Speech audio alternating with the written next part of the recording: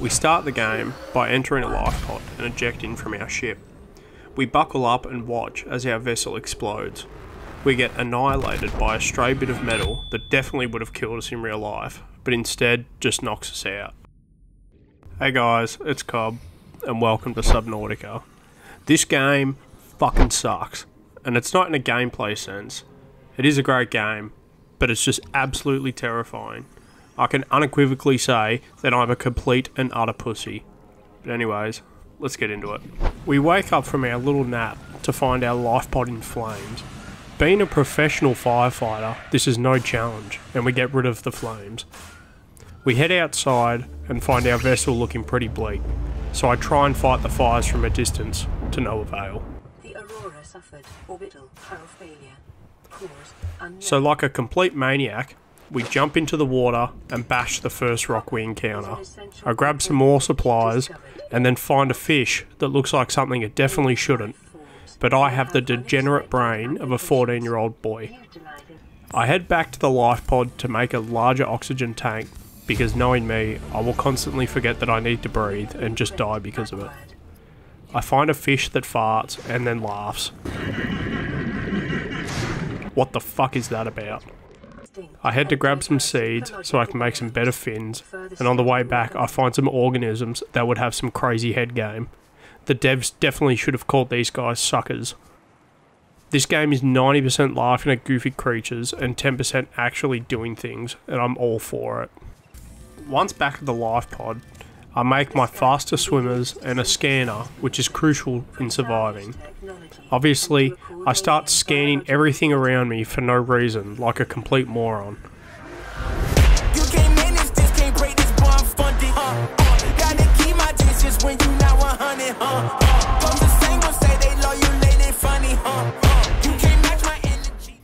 I get some more supplies and make a knife that would go for about $800 on Steam. I head back outside and it is pitch black. Fuck that. So I head back inside to make a flashlight. On my way back out for more supplies, I find a new best friend, the Gary fish. He makes cool noises, and I gave him a name, Gary. Then on the contrary, we have this cunt.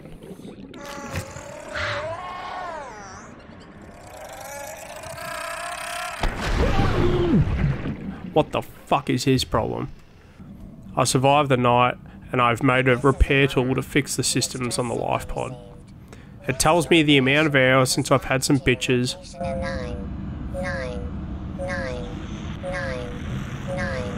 hours. Continue.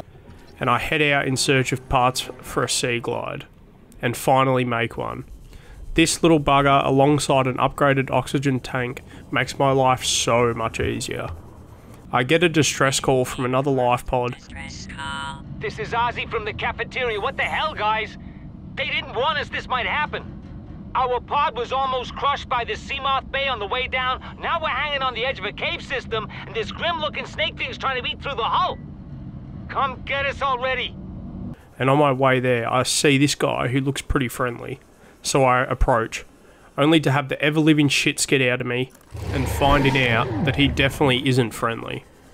I find the life pod, and every cunt in there is definitely dead. But I don't care, because I find all the parts to a Seamoth, and a few other goodies as well. There's an important life lesson here. If all your friends are dead, just scan everything around them, and you're bound to find something good. I head home and I immediately receive another distress call. This is Life Pod 3, uploading our coordinates. We're plugging some holes in our emergency sea glide, so if we're late for the rendezvous, don't panic. Also, don't go home without us. Seriously. 3 out. This time, I don't care. I've got a base to build. It's been 2 days on this planet, and I think it's only necessary to prepare for the long haul. I finish up with the supplies that I had, and it's clear I'm no architect, as you can see by this absolute catastrophe. What a fucking disaster. At least I have a scanner room now, which allows me to look for specific items if I need to. That's when we find out that there is a nearby ship the Sunbeam, who is radioing us. This is Avery Quinn of Trading Ship Sunbeam. Aurora, do you read? Over? Nothing but vacuum. These Altera ships. They run low on engine grease, send an SOS, you offer to help, they don't pick up. Aurora, I'm out on the far side of the system. It's gonna take more than a week to reach your position. Do you still need our assistance? Over. I'll try them again tomorrow. Damn charter's gonna have us blowing our credits running errands for Altera. See what the long-range scans pick up in the meantime. We can't respond, but they're asking if we still need assistance. I finally head to the life pod from before, and big surprise, there is no one alive. Probably because I chose not to head there immediately, but there were greater needs at hand, such as building my base. They so kindly have left a blueprint for a compass, which is extremely helpful. I head back to the base and try and spice it up a bit with a fish tank. The game doesn't let me, so I put a little wardrobe in there instead. That's when we get another radio ping. We head back to our radio, and it's the Sunbeam again.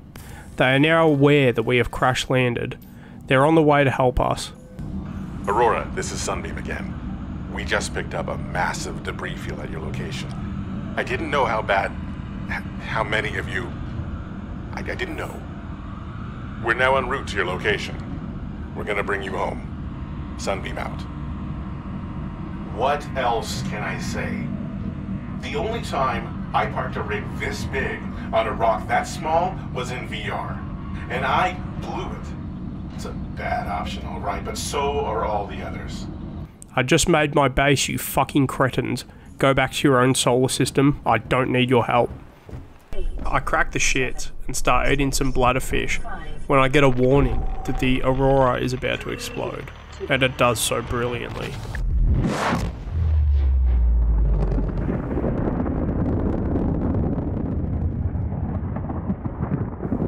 That was fucking cool. Knowing that now I'm entirely fucked, I decide to head to the Aurora. I eat some food and clear out my inventory. Who knows what I'll come across or come back with. On my way there, I noticed a shift in all of the fish, going from kind and polite, like Gary, to complete angry cunts who will try to kill you as soon as they can. Then I hear a loud growl, and question my entire life up until this point. I keep moving forward, and that's when I see it. That fucking thing. Oh my god, it's huge and I hate it. I decide I need to get to the Aurora ASAP, as I don't want to become a fisher's afternoon snack. And when I get on board, I get this message. Warning, ship structural integrity is low. Fire suppression equipment and laser cutters may be required. Fuck my life. I came all this way, not even thinking about fire extinguishers or a laser cutter, because all 6 brain cells of mine couldn't collectively come together for once and think logically. I just watched this ship explode. Why the fuck didn't I think to bring fire extinguishers? I ponder around the ship for 5 minutes, not wanting to get back into the water, and when I do, I cry all the way back to my base because that was absolutely terrifying. I called it there because there was a stream of piss and shit running down my leg and I needed a shower. That'll be all for today. Thanks for watching the video and all of the support on my recent videos. It's been really good to see. I love all of you mad cunts. Don't forget to like, comment, subscribe if you just want to see some more shenanigans. Cheers cunts. Have a good one.